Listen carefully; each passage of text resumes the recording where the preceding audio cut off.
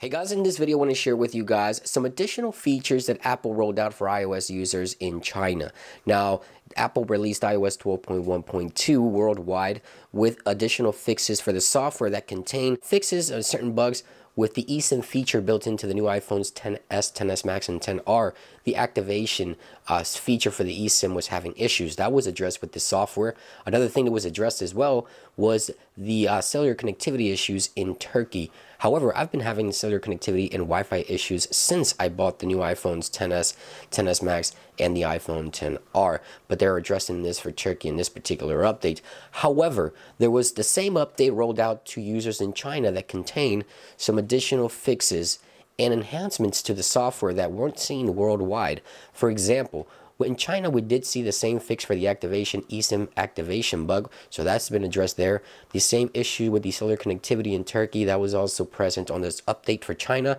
However, there's two different updates here on the bottom that we did not see worldwide, and the first one includes new animations when force closing applications within the app switcher. So Apple has been on an ongoing battle with Qualcomm in China over patent infringement. So this software update was rushed to enable Apple to continue selling iPhones in China without infringing patents. So therefore, there's a new animation that I want to share with you guys that's available on iPhones in China that won't be available in the United States, or may come in the future, who knows. Now, there's also an update to the share sheet of settings, contacts, and wallpaper images. So it appears that there was two infringements that Apple targeted with this software in China. Let me go ahead and share that video. I'll post the original source in the description. Take a look on how the apps close with the app switcher. They sort of zoom into themselves, disappearing right into the app itself. So if we take a look on how this is done with the update in the United States, so let me go ahead and close a few applications here. You see that it kind of swipes away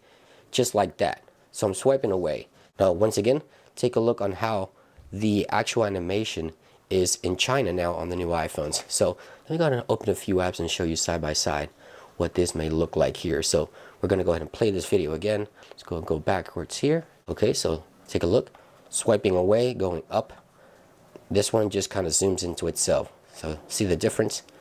And that's the difference between closing applications animations that Apple shared with users in China, or actually implemented for users in China. Now, the share options sheet, the changes for that, I don't have my hands on. If I do get my hands on it, of course, I'll be sharing that with you guys. But just wanted to share that quick update with you guys. I thought it was rather interesting that Apple implemented those changes to the app switcher only for China when they could have just rolled it out worldwide. They didn't really have to do that. But hey, there you guys have it. I just wanted to share with you guys. I hope you guys have a great day, and I'll see you guys on the next one.